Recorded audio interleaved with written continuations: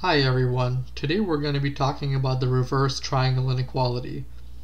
Most of you have probably seen the triangle inequality for real numbers, which says that for all real x and y, it holds that the absolute value of x plus the absolute value of y is greater than or equal to the absolute value of x plus y. The reverse says something slightly different. It says that for the same variables, for all real x and y, we have x minus y absolute value is greater than or equal to the absolute value of the abs of x minus the abs of y. This gives us a sort of reverse approximation of this expression. We can actually have plus y as well, by replacing the negative y with its opposite. We get x plus y is greater than or equal to x, the absolute value of x, minus the absolute value of negative y, which is simply the absolute value of y.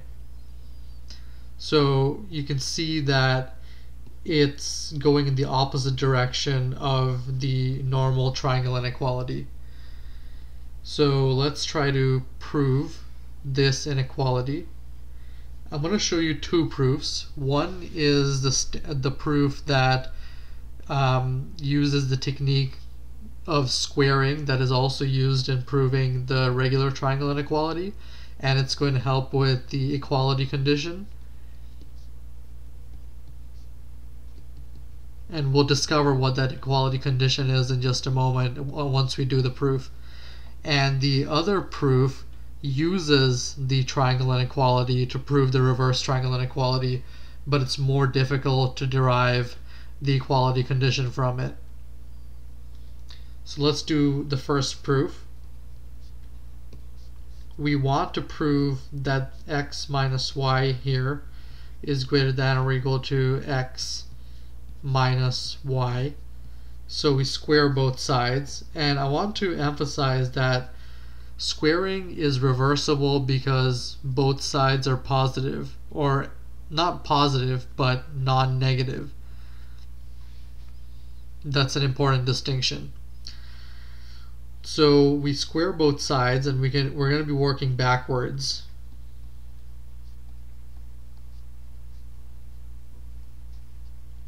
We get this squared greater than or equal to this squared, and because we're squaring, we can drop the absolute values on the outside, so we get x minus y squared greater than or equal to the absolute value of x minus the absolute value of y squared. We get x squared minus 2xy plus y squared is greater than or equal to the absolute value of x squared minus 2 abs of x times abs of y plus abs of y squared. And we can once again drop the absolute values, so we get minus 2xy abs plus y squared, and now we do some cancellation. And we're left with the absolute value of xy is greater than or equal to the absolute, just a regular xy. And this is obviously true because the absolute value of something is greater than or equal to that thing. And equality holds if and only if, by going backwards through our steps, if the absolute value of xy is equal to xy. And that's true if and only if xy is greater than or equal to 0. And that's true in two cases.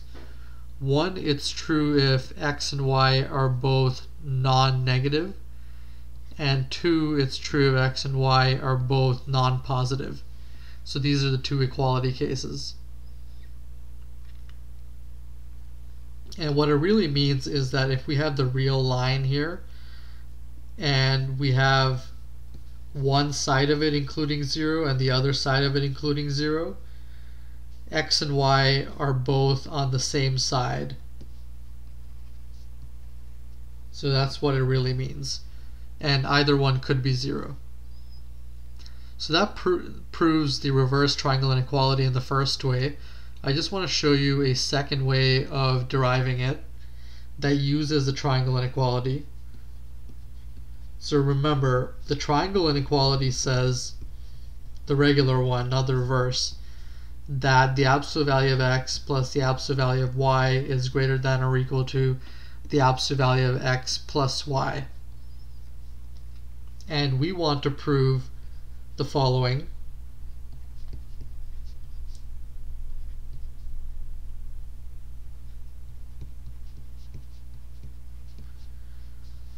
The way to handle this is to take the right side and take off the absolute value. So it's either absolute value of x minus absolute value of y, or it is absolute value of y minus absolute value of x.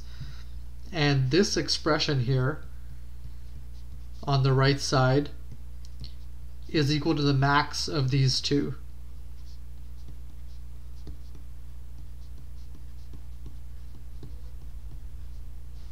Since the two are simply negatives of each other.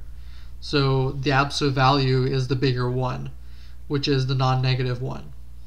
So if we can show that x minus y absolute value is greater than or equal to the absolute value of x minus the absolute value of y, and we can show that the absolute value of x minus y is greater than or equal to the absolute value of y minus the absolute value of x, then we're done.